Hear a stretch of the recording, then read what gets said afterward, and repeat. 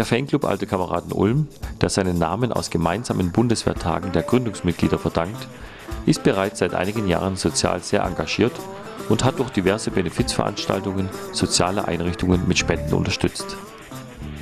Am 2. Juni 2012 richtete der Spatzen-Fanclub sein viertes Benefizturnier, wie auch im Vorjahr zugunsten des Förderkreises für Tumor- und leukämiekranke Kinder Ulm e.V., auf dem Kunstrasenplatz neben dem Donaustadion aus. Der Erlös dieser Veranstaltung in Höhe von 2.120 € wurde nun beim Heimspiel gegen den FSV Mainz 05 am 24.11.2012 von den Organisatoren des Benefizturniers mit einem Spendencheck an den Vorstand des Förderkreises, vertreten durch Frau Diana Reizle, übergeben.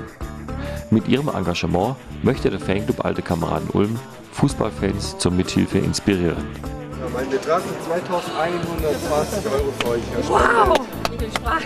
Also, wir haben einen Betrag gespielt von allen Fanclubs mit 2.120 €. Und dazu möchte ich mich noch an alle bedanken, die dabei waren, die uns unterstützen. Ich hoffe, dass nächstes Jahr noch mehr Leute kommen, die uns unterstützen, dass wir vielleicht nächstes Jahr den Betrag noch weiter halten können. Ja, ich denke, das war ein Applaus wert. Und jetzt gebe ich noch ein bisschen vor, weil sie hat tatsächlich sprachlos, ich denke, eine kleine Pause, ich denke, sie finden wieder ein paar Worte, weil ich glaube, 2.120 für ein Kunstrasenplatzturnier ist schon eine tolle Leistung. Meine gute Wurst war.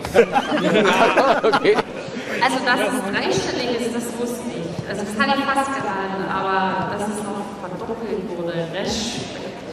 Also, ich bin total begeistert. Ich war an dem Tag ja auch vor Ort und die Organisation wird von Jahr zu Jahr besser.